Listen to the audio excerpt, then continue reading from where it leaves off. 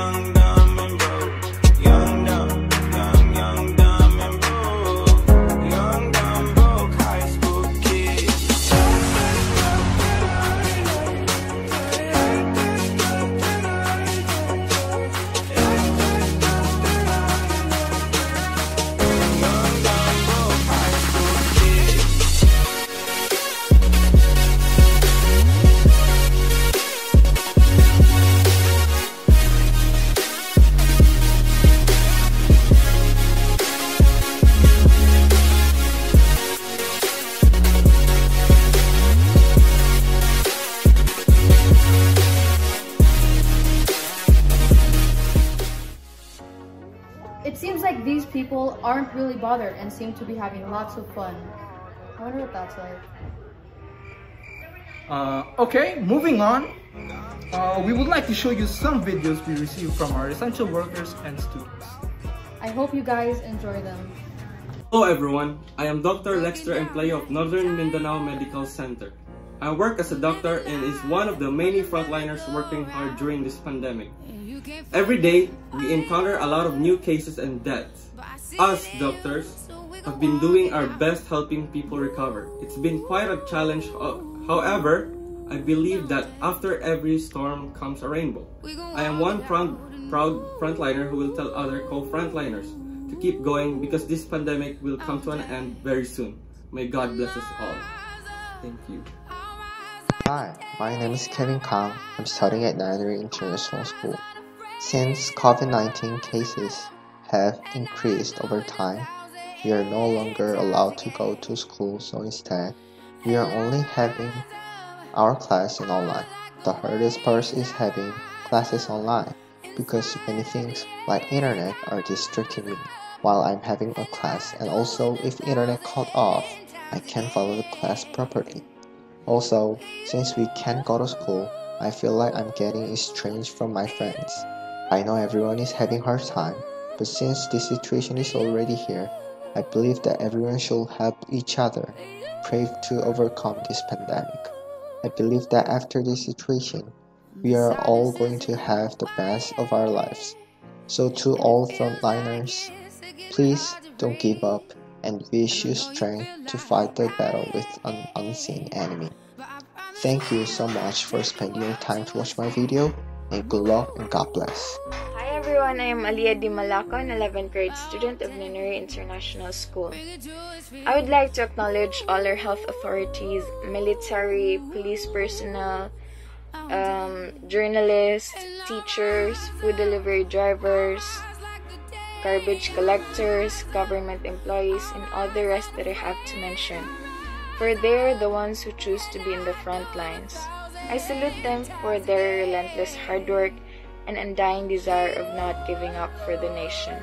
In today's trying times, they are our heroes. You know what?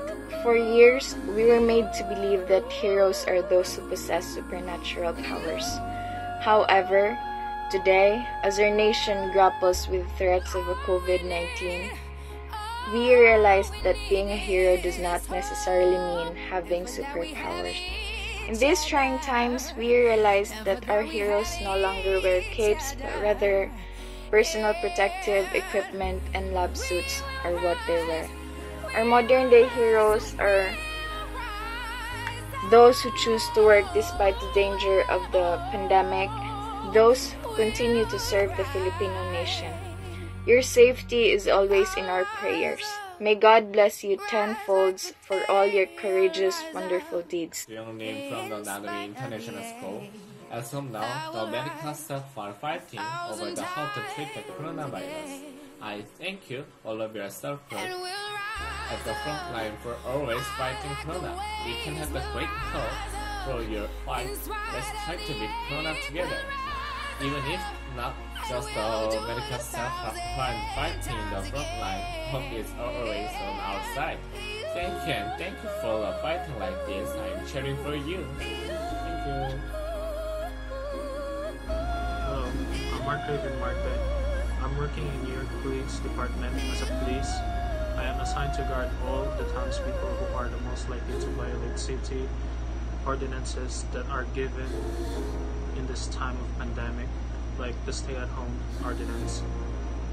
Given the task, I knew it would be stressful and I was right. It's really stressful, but nevertheless, my stress and tiresome duty is nothing to me when I realize I am contributing to the society's good and even more motivated when I think if I keep going, the chances of all flattening curve will increase. I am so proud to say that I am frontliner in this time of pandemic, and I guard people for a better progress of lessening the increase of cases. Wear your face mask on, wash your hands, and make disinfection as part of daily progression. God bless. Hello everyone! I'm Janice and I'm Nanuri. We are both currently working as nurses at Samsung Star Hospital. We work in a hospital that mainly cares for corona patients, hence we always make sure to wear masks, gloves, goggles, or the personal protective equipment. Fighting this COVID-19 is so frustrating, hard, and scary. But this fight is not lonely because we know that there are many medical staff working together all over the country. Right, you have a point here, Jenny. Although we do not know when this fight against COVID-19 will end, we are confident that we will win. But everyone keeps the safety rules and works together in one accord. Everyone, please cheer up because we know that it might be stormy right now, but the rain does not last forever. We have a beautiful future waiting for us. We hope that the day will come soon when we can celebrate our victory of the defeat of the virus. Am I right, Janice? Indeed, Haley. Let's overcome this together. We stay at work for you. You stay at home for us. May God bless each and every one of us. Hi, I'm Johan of the Nanuri International School.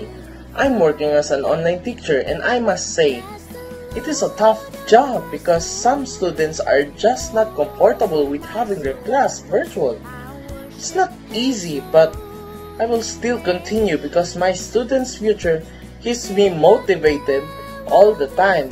I'm proud to say that I'm working hard, even if it's risky to interact with my fellow workers, just to contribute to their better tomorrow. To the rest of our teachers who are like me, I salute you.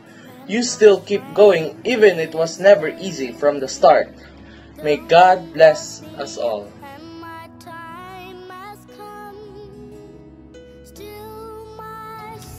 Those videos were very motivational, weren't they? I'd like to say, at the beginning of this pandemic, I was quite terrified. But somehow I got the feeling that we would be able to push through this together and become united as friends. I remember when it started, we were just about to graduate. We were finishing up our requirements only to find out that there wasn't going to be a graduation. Yeah, that was quite disappointing. However, I really believe that everything happens for a reason, and once all this is over, which is soon, we will all come out of this as new people, learning from what we experienced the last couple of months. Hopefully this pandemic has taught us to be a better people, and has shown us to be responsible for our mistakes. And let us not forget, time is very precious. Please stay at home. Wear a mask if you have to go out. Spend time with your loved ones while you still can. Or don't, we can't tell you what to do. Ladies and gentlemen, It was lovely to have you this year. See you next year, or not.